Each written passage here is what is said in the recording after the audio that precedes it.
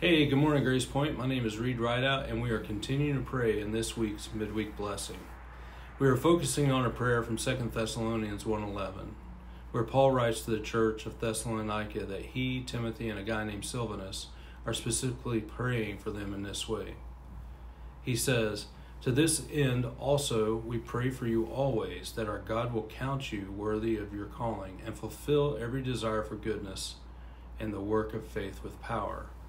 So Paul, Timothy, and this guy named Silvanus is specifically praying that God will count the Thessalonians worthy of their calling. But what does that mean to them? What does that mean to us? The church being worthy is a big deal for Paul. He mentions it 3 other times in other passages. In Ephesians 4, he says, "Therefore I, the prisoner of the Lord, implore you to walk in a manner worthy of the calling in which you have been called." And in Philippians 1, he says, "Let your manner of life be worthy of the gospel of Christ." And in Colossians 1, he says, "For this reason also, since the day we've heard of it, we have not ceased to pray for you and to ask that you may be filled with the knowledge of his will in all spiritual wisdom and understanding, so that you will walk in a manner worthy of the Lord." So what does it really look like to walk worthy of our calling? First, to be counted worthy of something, we have to have first been given or awarded something of value.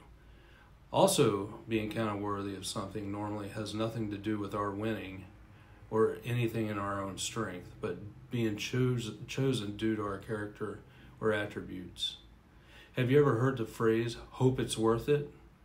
Well, in a way, that's what Paul is saying here. Really, he is saying, live a life worthy of the gift you have been given. And so what gift have we been given? For a believer, we've been awarded the gift of salvation. This is something we can't do on our own. We can't make our own lives right with God. We have to rely on a perfect sacrifice in our place, a sinless life in place of a sinful life. That's Christ on the cross.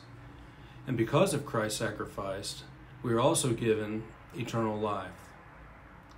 So what does our worthiness look like on this earth today? Paul answers this in both Ephesians and Colossians.